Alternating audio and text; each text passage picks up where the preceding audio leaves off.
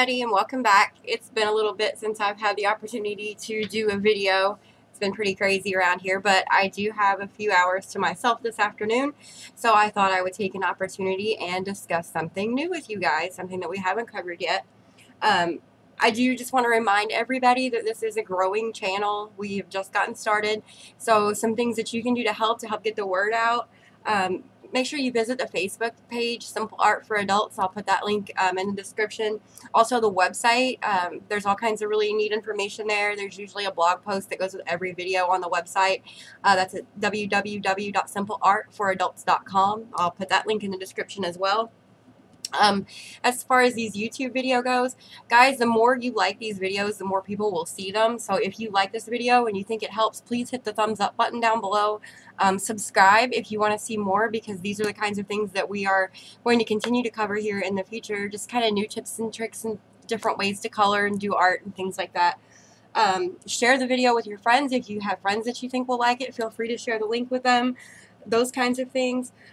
Every product that I use today, everything, including this coloring sheet, which we'll get into later, I'm going to put a link to down in the description. I'm going to start doing that with all my videos so you guys can find all these things. And the links to Amazon products are going to be the absolute lowest prices that I can possibly find on Amazon. And then finally, if you ever have comments, questions, a product that you want to see reviewed, anything like that, tips, tricks, techniques, something that I've done wrong, a complaint, feel free to put that down in the comments. Like I said, this is still a small channel. It's growing. I will have time to respond to everybody individually at this point.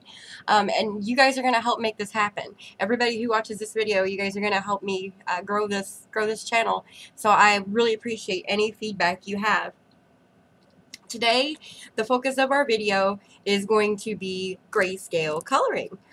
This is a photograph that was taken by someone near and dear to my heart, who helps me with my website and Facebook page and everything. This is a picture of brown-eyed Susans that was taken in his yard. And what he's done is he's taken this photograph with a very nice camera, changed it into a PDF file, and I've printed it on my laser printer so that I could get a very high quality image. So basically what you're looking at is a photograph of brown-eyed Susans that's been changed to black and white, put it on 67-pound Bristol cardstock from Neenah, which is like $7 for 250 sheets, and I'll link to that in the description. And it's basically a photograph that's now a coloring page. How cool is that? I'll also have a link to the Etsy shop associated with Simple Art for Adults. That link and to this page is going to be in the description. Typically, these pictures are $2.50 a piece, and you can download them and you can print them as many times as you want. You're free to share them on social media once you've completed them and colored them, as long as you credit the photographer. His name is Jason Rayo. If you can't spell that, I'm going to put that in the description as well, so everything you need to know will be down there. But right now we're doing a 50% off special because we really want to launch this channel. We really want to see things take off. So there are a total of 7 photographs on the Etsy page right now, and you can get every single one of them for $1.25 a piece, and that's half off the normal price. So if you're interested in that, check it out. That's going to be good through June the 25th, which today's the 24th, Saturday. Hopefully we'll have this uploaded by evening time so that you guys have plenty of time to go and take advantage of that sale. Now, grayscale coloring is a little bit different than coloring line art. The first thing that you want to do is you want to pick an image that supports applying whatever medium that you want to apply. In this case, this is a nice image for grayscale coloring because, as you can tell, we have a lot of contrasting grays, whites, and blacks. A lot of times I wouldn't look for something with a whole lot of dark, but in this case it's not going to bother me. What we're going to do is we're going to color all the gray areas that we can see. We can choose to leave like down here where it's really black and back here in the background. You can just leave that black. If you're coloring with Prismacolors or a very opaque colored pencil, or if you don't mind applying a bunch of layers, you can certainly cover over these black areas and make those green. If it was me, I'd probably just leave it black. But what we're going to focus on today, as far as this grayscale coloring tutorial, which is kind of what I'm hoping that it's going to turn out to be, is this particular flower right here. And I'm going to zoom in on it, and I will show you why. So give me just a second to do that. Let's see if we can get the focus a little better here.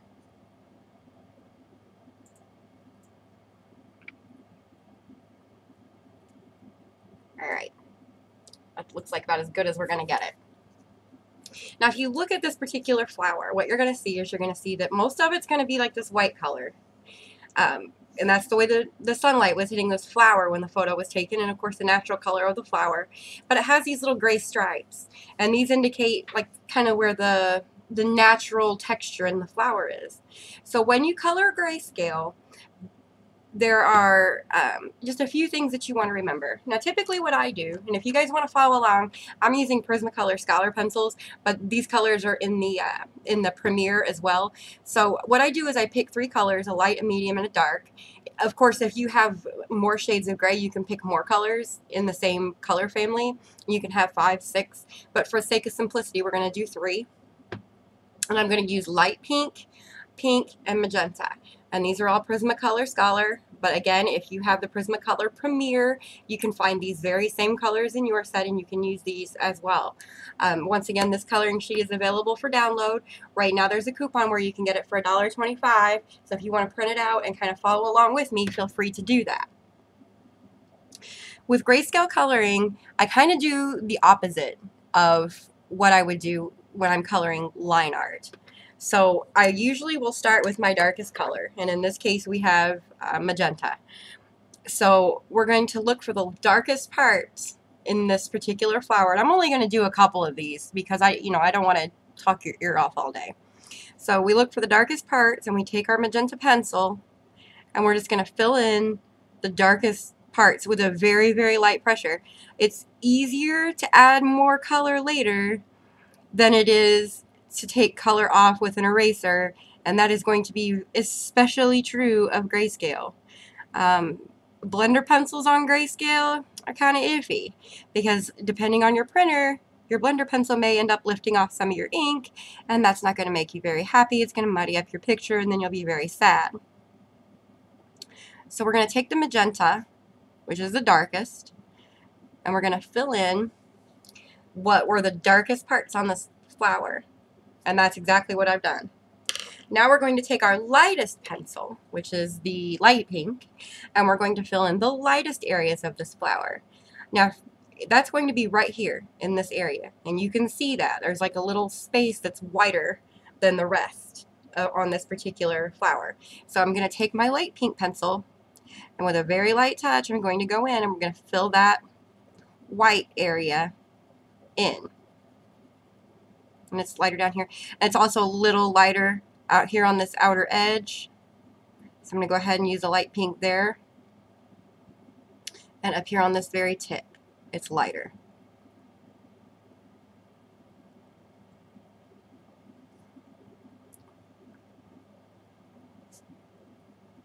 So these are going to represent our highlights in our Grayscale Brown-Eyed Susan. And we have a little bitty piece down here that's also lighter. So we're going to fill that in with our light pink as well. Alright, so now we have our darkest parts accounted for. Actually, if you look at this, you're going to see that it's darker down here than it is up here. So I'm going to go ahead and fill in a little bit of this with a light pink as well. And we're just going to try to blend some of our dark pink into that. Alright, so we have our darkest parts finished. This magenta, we have our lightest part finished, this light pink. So now we're going to take the pink Prismacolor pencil and we're going to fill in the rest. We're going to use it to kind of blend all of our colors that we've just put into this flower together. Or into this particular petal. We haven't done the entire flower, just the one petal.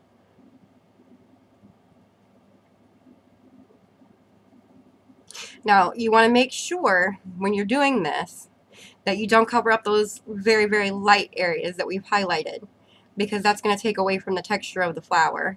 And that's what we're trying to achieve, and that's the entire point of Grayscale coloring, is to try to get that professional look, like, you know, you've been studying art for ages and you know all about light and shadow, even if you don't, because to be frank with you, I don't. I haven't studied those things a lot. And we're going to come back with our light pink, which is our lighter color. And we're going to make that just a little bit darker. And we can go over, as long as the part you're coloring over is darker, you can go over it. So we're going to color over this entire petal with the light pink now to try to blend it all together.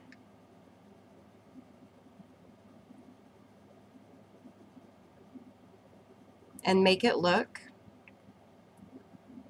like it's an actual flower petal. Now, most of you guys have probably seen these flowers before, and they're pretty common. They grow pretty, I'm pretty sure they grow all over the country. We live in the Midwest. We live in southern Indiana, where the Ohio River to Kentucky is pretty much right in our backyard here. So we have, you know, some pretty diverse species of flowers and bugs, unfortunately, snakes and spiders and all kinds of yummy things. But yeah, I'm pretty sure these grow everywhere, and you guys probably know that they're supposed to be yellow, and that's just how it is. But like I'm trying to show you, we're gonna make this one pink because we can.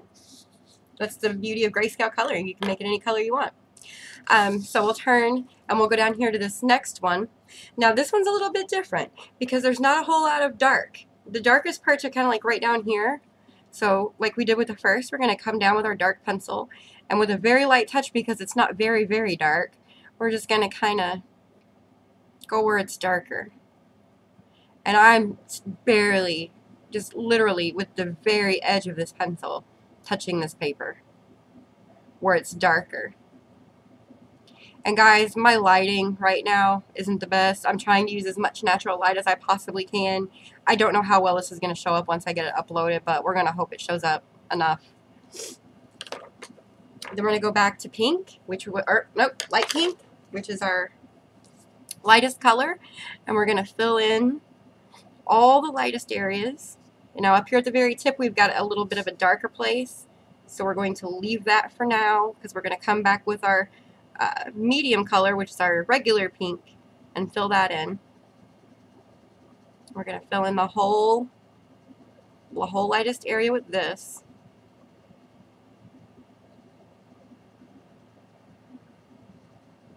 And then with our medium color, there's just a little bit of a vein, so I'm going to go fill that in with this. There's a little bit of like a texture on that flower. We've got a little bit of a dark spot up here we're going to do with the pink. And then this part down here is a little bit darker than the rest. So again, with a very, very light, like super light touch, we're going to come down and we're going to do the bottom part of this particular petal with the medium pink and just kind of easily blend it up into that very light pink.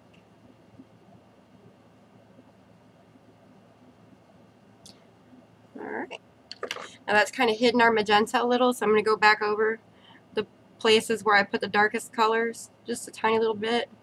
Just bring some of that definition back.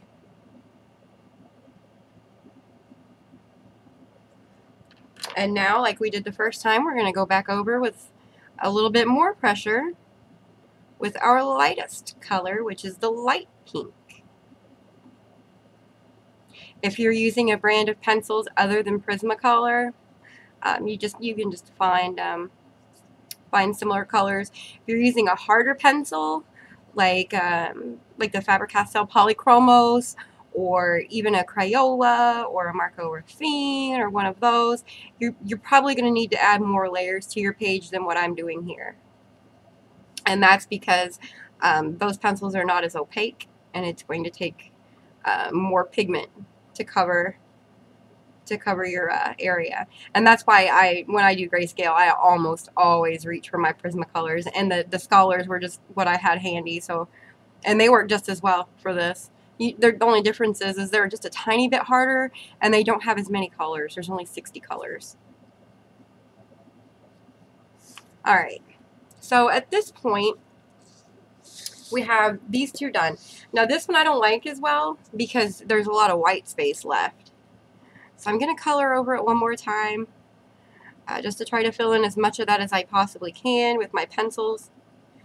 And then what I would normally do, I was not prepared. I did not come prepared today. Is get my mineral spirits, Gamsol, Mona Lisa, pretty much any brand you want to use. You can use a blending stump for this. Absolutely, you can use a blending stump. I'm going to use a little tiny artist's flat paintbrush that I picked up at Joann Fabric, and you're just going to paint over it with the mineral spirits. What this does is it breaks down those pigments that you put on the paper and kind of forces them down into the tooth a little, so you can get rid of all those areas of your paper that are still showing through. And it'll also soften the transition between our medium pink and our lightest pink, so it'll make it look more realistic when we're finished.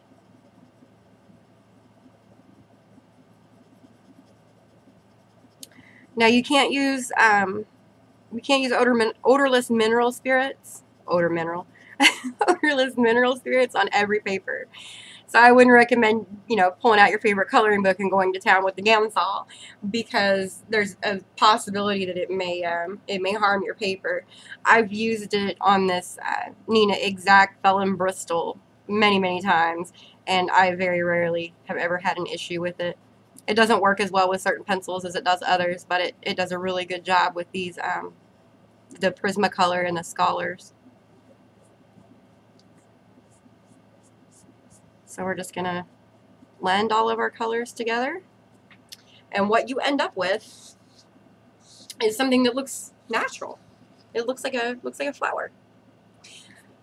This isn't going to look nearly as good as it would if I were if I did the whole thing. And I will show you an example if I can find it. Here we go.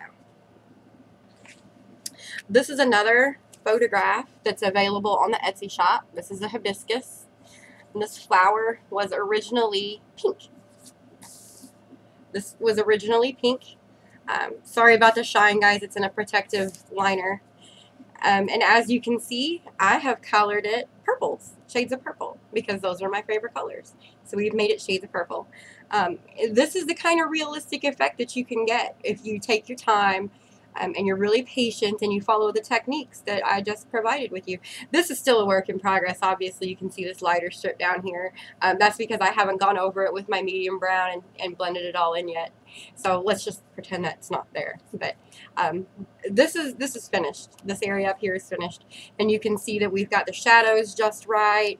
We've got the places where the petals overlap colored in just right. We've even got the little veins just right, and that's all using the simple techniques that I just showed you. This image as well, this hibiscus with the brick background, this is also available on Etsy. It's normally $2.50, but right now if you use the coupon code SAFA, so Simple Art for Adults, SAFA Special, all one word, you can get this image and all of the other images that are on that Etsy shop for half price, so $1.25 each right now. This one is by far my favorite. I absolutely love this. This image is beautiful. And then there's this one. If you like coloring buildings, there's a barn. He's got a birdhouse up there for me. There's all kinds of wonderful things. All right, guys, that's pretty much all I have for you today. And honestly, this little bit that I've showed you, this is all you need to know. That's literally all there is to grayscale coloring. You just use the tips that you already know about, the things that you've already learned, how to use colored pencils, and you just apply them, but you work backwards. You start with your darker spots first, then you apply your lighter spots, and then you use your medium to blend, being careful not to cover up your highlights that you worked so hard to put in. Alright guys, I want to thank you so much for coming and watching this today.